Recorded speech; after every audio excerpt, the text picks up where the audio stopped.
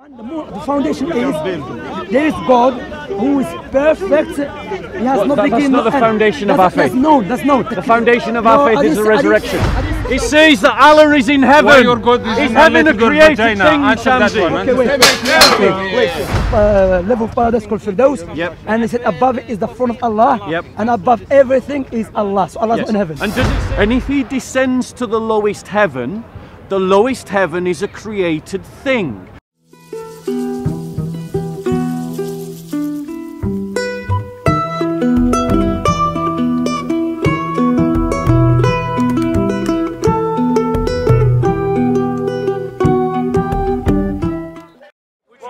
Would you agree that a faith that is logically inconsistent, rationally inconsistent, or a position that's rationally inconsistent is not something that should be coherently followed? He is the most beautiful pattern of him. Right, so now you have to look at his life and yeah. The fact is you have to understand from your religion as well, there is very, very high, not negativity, but there's serious scrutiny on the Christian faith and have been for many, many years. For hundreds of years, and Christianity stands up well. Of course, without doubt. But again, you have to understand from where you're standing, just as much as your faith is believable to you, to many others it isn't. This is an observation and a fact, but it's about the question of whether there is something called truth. Yeah, 100%. Do you believe in it? Do you believe there's a thing called truth? I do, yes. And do you believe that that truth corresponds to reality? Correct. And do you believe that therefore if there are statements that are in contradiction to reality, that these things are therefore untrue? 100%. Therefore, we have a measure by which we can judge the religions of Islam and the religion of Christianity. Correct. A historical measurement. 1,000,000%. Right. Now, and thus we can examine both religions and we can see which one of them corresponds to reality. Reality is not just the material world. Reality is history. Reality is language. Reality is spirituality, culture. These things are reality. Yeah, exactly. So it is fair of you. As I'm saying, my question to you is not about your viewpoint. Your viewpoint is your belief. You know, I respect your right to believe. Yeah. But the fact is, why are you scrutinizing another religion? Yeah. Irrelevant of whether that religion is said truth or not. Yeah. The fact is, with your own religion, how do you justify the scrutiny with which it's been magnified under a very, very big magnifying glass, where there are serious questions of the truth behind the very religion that we believe in? How do you come to that? Example with the fact of how you even believe that a virgin birth came about. Right. So in terms of the virgin birth, which are very, very fundamental, yeah, absolutely. They are fundamental. They are fundamental. And this statement about the virgin birth sits within a wider paradigm. Spectrum, a wider paradigm. You know, the Trinity, etc. There are many different fundamentally, belief in the virgin birth can only be upheld by the idea of a God that can intervene and interact with nature and change it according to his will. Correct. So that is the premise upon which the virgin birth is established. That idea. Correct. In terms of the virgin birth itself, evidence to the virgin birth, the only rational evidence that I can provide to the virgin birth, I believe in the virgin birth, absolutely. In terms of a rational argument in favour of the virgin birth, Christ was sentenced to death because he believed himself to be the Messiah, and he believed himself. He never said so inadvertently. He said so inadvertently. Again, it was the apostles and the others that. No, he said directly, and he affirmed that belief quite clearly. Afterwards, but he said. No. He said. I don't want to get bogged down in it, but just very, very quickly. Christ asked the apostles, who do the people say that I am? And some say the prophet, some say John the Baptist returned, some say Elijah, some say Messiah. And then Jesus said, and whom do you say that I am? And Peter said, you are the Christ, the Son of the living God. Or, to put it in a Hebrewism, you are the Messiah, the Son of the living God. And Jesus said, Peter, flesh and blood has not revealed this to you, but my Father in heaven. So he's affirming the belief. Yes, what I meant by it, he didn't say it directly, he said it inadvertently. He still said it. Correct. If you say that I'm white and I go, you're right, then I'm saying that I'm white. No, correct. Would you agree? 100%. So when You Jesus understand where I was affirms coming Peter's belief, then he's saying that he's the Messiah. Right, so we've established that Jesus is saying that he's the Messiah. Right, brilliant. Now Jesus was condemned to death because by claiming to be the Messiah, he was also claiming to be God. He was claiming to be a divine figure. He was claiming to be greater than the temple.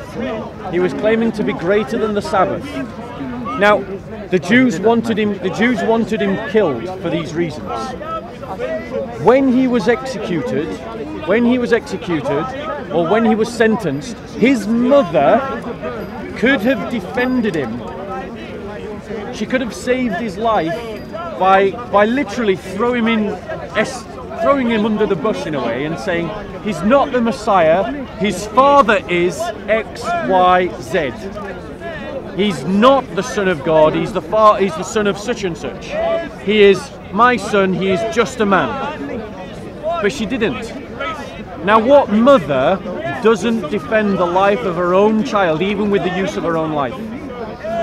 Something happened to Mary to convince Mary that Jesus was the Messiah. Something happened to Mary. You have to understand the dynamics at the time. Yeah. The country of the place where she was in. Yeah. If she would have stood up and said she's a harlot, she would have been put to death. But would you agree with me that most mothers that love their children would rather die than see their child die? 1,000,000%. Right. It's a nice hypothesis. Yeah. Even women that abort their children do so by arguing that it's not really a human life. They don't argue this is a human life and I'm going to kill it. They argue it's not a human life, so it's okay. It's okay to do so. It's okay if I have abort. Again, the reiteration that needs to be had here is the very situation that they were in at the time, the very place. Remember, Jesus was sentenced to death by accusations from within the Jewish community. Yep. But most above all, he was an enemy of Rome. So once the Jews had kind of given it to Pilate, yep, it was the end game. They turned him. They were threatening to revolt. Correct. They were threatening to cause trouble. Correct. Of which they did inevitably. After the destruction of the temple. But again, you remember the great revolt, the great Jewish revolt against Josephus writes about it. Yep. But most importantly, in the dynamics of the time, if Mary could have saved Christ's life, she would have, but you have to by understand from the stating very who his dynamics of what was father. going on.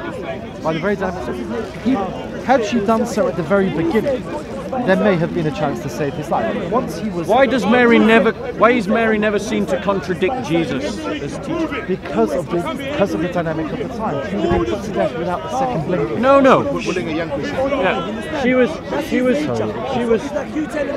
What are you debating? What are you debating? Where is the board? Are you lying to the young brothers again? Are you lying to these young brothers again? Are you lying to these young brothers? Where is the board? Involves us. So tell me, Shamsi. Bob, Shamsi. He doesn't want to be in the The camera. hypostatic union. He doesn't want to be in the camera. Do you feel educated to defend the hypostatic union? But I'm speaking to you because I spoke to I'm you. not fully educated enough, but I have a conversation. Yeah, have a Okay, conversation, yeah, okay. thank you. Please, So my point here is that you agreed with me that God exists with his attributes. You see, like when we say, because I think he knows, Bob as well, there was a sect in Islam they call Mu'tazila. Okay, this group, they try to negate all Allah's attributes. So one of the Islamic scholars said, there is no essence that exists except has attributes. So when we say Allah exists, meaning Allah who eternally exists with his attributes, the all-powerful, the all-knowing. His attributes are other than him, because attribute doesn't exist by itself. For example, have you seen knowledge? Yeah, but God exists by himself. Yes, that's what I'm saying, but his attributes. Have you seen knowledge of God walking the streets? Which of these attributes changes? See what I'm saying? Have you seen that? Which of these attributes changes? Yeah, but you give me an example of someone. So, have you seen blue color? You know the color blue? Blue color is an attribute. Like, you know, this is the color blue, okay?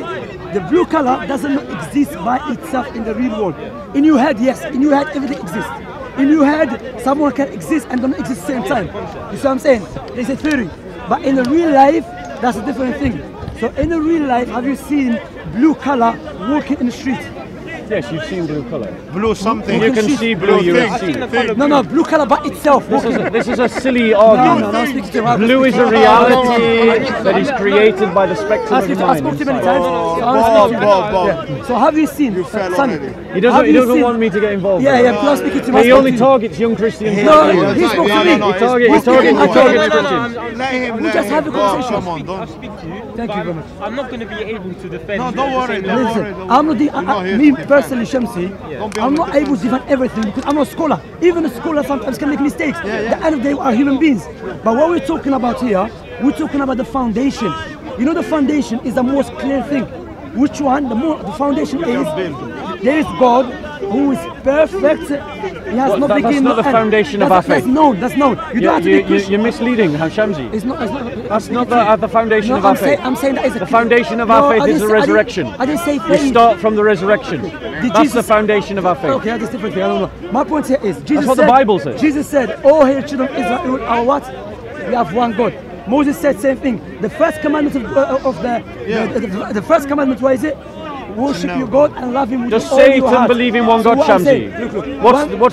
That's not the important thing, Don't though. interrupt, respect Him and respect me as well. I'm speaking to You him. interrupt me all the time, Shamsi. You're on record interrupting me loads of times. So don't lecture. Okay, Bob, don't lecture. Wait, Bob, can I? Don't lecture. Interrupting something good or wrong? It is something that you should. If you object to it, you shouldn't do it. You don't have to be a Christian or a Muslim or a Hindu or a Sikh to know God eternally perfect. The devil all the believes time, in one God. So now, That's not a point. If someone tell me you believe God is perfect, then How does God becoming a man stop being perfect? If you tell me God is perfect, Jesus Christ is a perfect man. Amen. We're gonna come to it. If He's perfect man, okay? We're gonna come to that. Did he sleep? Yeah. That's not perfect, man. Why is it imperfect? So It's a perfect man. By virtue of his humanity. We keep telling you this, Shamsi. there's By not- perfect. What do you mean by By perfect? virtue of his In humanity. his body, in his brain, in his. He's perfect because he doesn't sin. He doesn't- Yes. Never sin. Amen. Okay. Amen. Now, Are you going to accuse Jesus of sinning? wait. No prophet sins, okay, except what? Prophet we're right. Adam, understand? Because Jacob, in the Bible said, God said to Satan, have you seen my servant Jacob is a blameless man. What does it mean, blameless man? Sinless. Sinless. You see? So you have two perfect men. Does make Jacob God? No. You see, I like Bob Simons. No. Hold on 1 second. Hold on 1 second. He's inherited the sin of Ah, about bro, Jesus? bro. What about Jesus? Sonny. You know, inheritance is sin. Blameless. Wait. Blameless. Inheritance is sin. How am I going to inherit something? Is it Blameless. through the sperm of my father or through the egg of my mother? How am I going to inherit sin if I never commit sin with him? Why someone comes thousands of years after is going to be responsible for You're something jumping all over the added place. way before?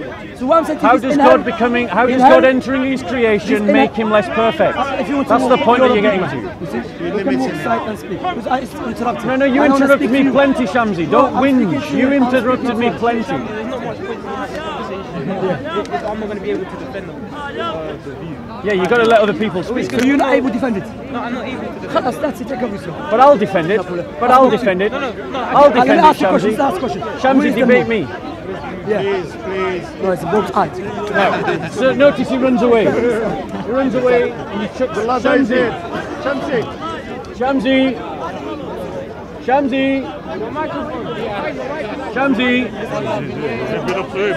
You stole it. Fell off you. You stole it. I joke. Fell. There you go. Shamsi, how does God entering his creation make him perfect? This is the problem. They look for young Christians like you. Yeah. But this is the point. They look for Christians that cannot defend their faith. Bro, he believes the moon is in the eye. No, But I seen it and you ran away. Yeah, you did run away, Shamsi. The fact of the matter is, Shamsi, how does Jordan This is not something of a New Testament. This is something. Yeah.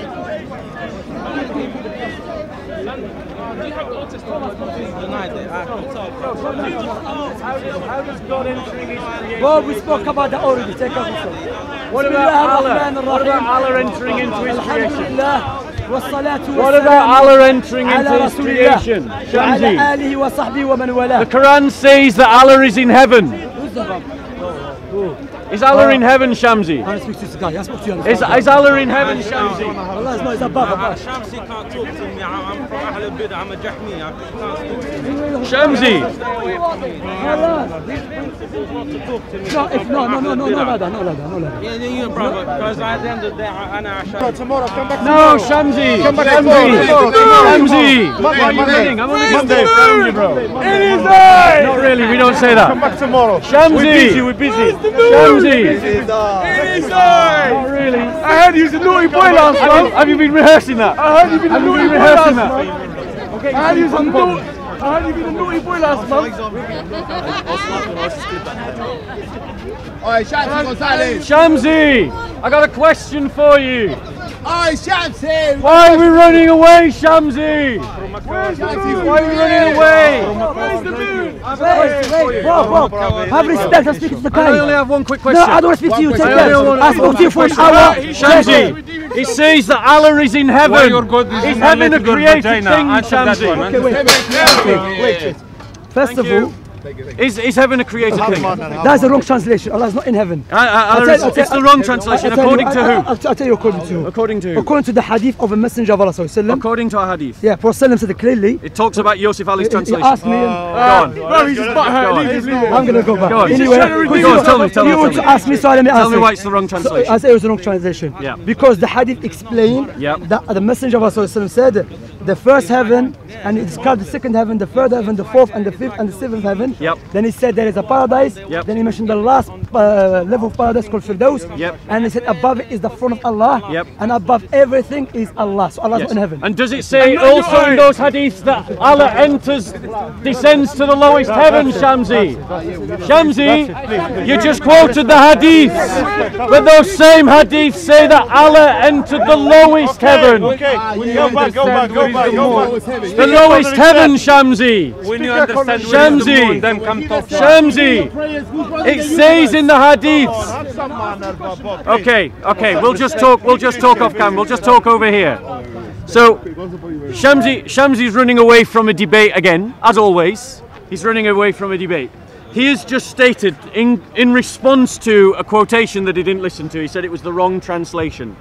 In the Quran, it says in Surah 67, Ayah 17, "Or do ye feel secure that He," that's referring to Allah, "who is in heaven, will not send against you a violent tornado, so that you shall know how was my warning." So the Quran is quite clearly saying that Allah is in heaven. Now Shamsi's defense was to refer to a hadith. The hadith that says that Allah is above the heavens, and that Allah is above paradise, and that Allah is above his throne. Fine, Shamsi, we'll go with that. Allah is above. But the question is, does Allah descend? Because in the same hadiths that he's quoting, and I'm guessing he's using Sahih al-Bukhari, but that's obviously a guess. He didn't actually give his reference. But let's credit him with using the strongest authorities. In the same hadiths, we see, this is quoting directly from the Islamic website. Now bearing in mind, I tried to confront Shamsi about an ayah in the Quran that says that Allah is in heaven. And Shamsi's defense was to quote hadiths which were written hundreds of years later that show that Allah is above the heavens and above paradise and above the throne. But just because he is above, which the hadiths obviously demonstrate that he is, does that mean that he cannot enter his creation? I'm now going to quote the same sources that Shamsi quoted to show you that Allah does enter into the heavens. The hadith, this is the Muslim scholar from Islamka.info, and this is what he says. This hadith is Sahih hadith, which is proven in the soundest two books after the book of Allah.